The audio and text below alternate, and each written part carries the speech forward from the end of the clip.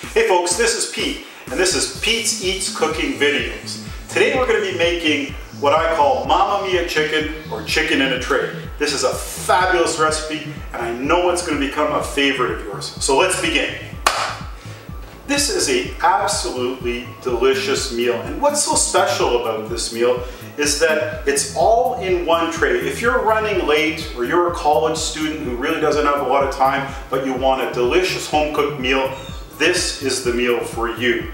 Let's look at the ingredients. The ingredients are going to be pieces of chicken. Now I happen to chop up a whole chicken, but you can buy thighs, breasts, any type of chicken pieces you want that you like, your family likes, you just buy those. The main thing is the chicken has got to be on the bone. So this is definitely on the bone chicken. Then in terms of vegetables, I put onions, potatoes, carrots, and parsnips. Those are the, oh, and a little bit of garlic as well. I throw the cloves in whole, as you'll see. Now you can put other vegetables in here, but any of the softer vegetables, you're going to want to add to the mixture later in the cooking process. These harder vegetables, we need to cut these up and give them a lot of time to blend in with the chicken. Also, in terms of spices, I love using a whole, fresh thyme in this recipe. And you'll need salt, pepper, and I mentioned this before, this herbamare, excellent blend of spices. Look into it, I'm sure you'll love it. And some white wine and butter, and away we go. Let's start making it. Okay, to begin we're going to butter the tray generously. I use my fingers, but some people don't like doing that. So what I suggest is get a piece of the butter foil. You can use the inside of that just to mush that butter all the way around. And don't forget to get it nicely up the sides as well. We're just going to really generously butter the whole tray prior to putting in all the pieces. Okay, so it's going to accept all the pieces, and away you go. That way I kept my hand clean, and away you go. I'm done with that. We're going to put the chicken pieces into the tray. With the breasts, especially if they're larger, I like to cut them in half. I'll cut them in half and put them into the tray like that. Okay, I'm going to cut up the carrots, and I'm going to cut these into fairly large pieces. Not little pieces, but big pieces, because they have to sort of cook in the same time as the chicken and the potatoes. So nice big pieces of carrots. And away we go, let's throw them in. You may also notice that I'm using a different cutting board. I use the two different cutting boards, one for meat and one for vegetables. I don't like to mix them up. There you go, there are the carrots. Now let's do the parsnips. Parsnips are pretty hardy as well. I'll just cut those into big chunks. Some of the smaller ones I'll just throw right in. And away we go. There's a couple of parsnips. Onions I'm going to cut into large pieces as well, pretty well quartered. I'm going to quarter a medium-sized onion, and we'll just throw it in whole, just like that, in nice large pieces. The potatoes are a little bit trickier because you want to make sure and cut them such that they will cook and be soft after the cooking time. So for a medium-sized potato like that, I cut it into 4. I quarter it right up, throw it right in. These are Yukon Gold potatoes. You can use any potatoes you want.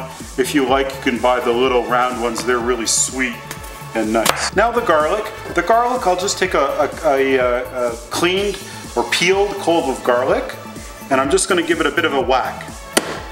And away you go, and I'll throw that in just like that. And another one. There we go. And throw it in. And that's the garlic. Now to add the herbs and spices. I'm going to start with some salt. So I'm going to just put some salt over the whole tray. There we go. Then I'm going to put some pepper. I'm going to put a nice amount of pepper in there, and I'm going to add some of the herbamare. Really nice mixture of spices. And then I'm going to do the thyme, and I'm going to just throw the thyme right across the top, and it's gonna make this smell absolutely fabulous. And there you go. Now, white wine, I would say probably, I'm gonna just eyeball it, but I would put about a cup of white wine. Of course, it depends how much chicken and vegetables you have. And also olive oil. This is absolutely critical that you put olive oil in, and the olive oil just nicely to coat the vegetables and the chicken. Again, probably about a quarter cup, maybe even a half cup of olive oil goes into the mixture. Let's give the ingredients a bit of a toss just to make sure everything's nicely coated and spiced up nicely with everything we've put in there. And then we're ready to put it into the oven. And trust me, when this is in the oven, it's gonna light the house up with a fabulous, fabulous fragrance. You'll see, absolutely fabulous. We're gonna put this in a 350-degree oven, and we're gonna put it in for about 45 minutes to an hour. But after that, after it's been in for about 45 minutes to an hour in a 350-degree oven, I'm gonna crank it. I'm gonna crank it up to about 400, 425, and I want all of those chicken pieces to get golden brown and all of those vegetables to caramelize, and so it's a really, really tasty meal. So I'll show you how that is in a minute. This has been about 45 minutes now, so what I'm gonna do is I'm gonna take these pieces of chicken and the potatoes and everything, especially the chicken, and I'm gonna turn it over. I'm gonna just turn everything over because I wanna get the top of that chicken nice and brown. So you can feel the potatoes are still really hard, so it's gonna need some more time for sure. But nevertheless, here we go. Turn everything over, and I'm gonna pop it back in. I'm gonna crank that oven up to about 425. And we're gonna really nicely get this all browned up and caramelized. You can see that there's also a lot of juice in here between these veggies and the chicken pieces. That's great. That's gonna make a delicious gravy or sauce if you want after. So here, I've flipped it all over. I'm gonna pop it back in, crank it up, and it's gonna be fabulous. So these pieces of chicken, they're starting to brown up nicely. I'm just gonna turn them over to give them one more to get the other side a little bit crispier. And they are gonna be absolutely fabulous. So I wanna get all these parts that are brown, I'm gonna turn them over in to the juice. And we'll move all the veggies, we'll get them all nicely basted. And you're gonna see this is gonna be one fantastic meal. Here we go, here's the final product. It's all browned up nicely. You can see everything is browned up nicely. We've got caramelized veggies. We've got the chicken that's browned up. And you know what? There's a lot of juice in the bottom here. Now, if you want, you can make a sauce out of that juice. But what we do is we just take it right out of the tray and dip it into that sauce. And it's absolutely delicious. So that's chicken in a tray.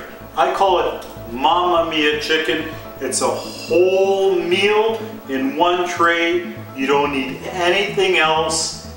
Way to go. Fabulous meal. A little bit of thyme.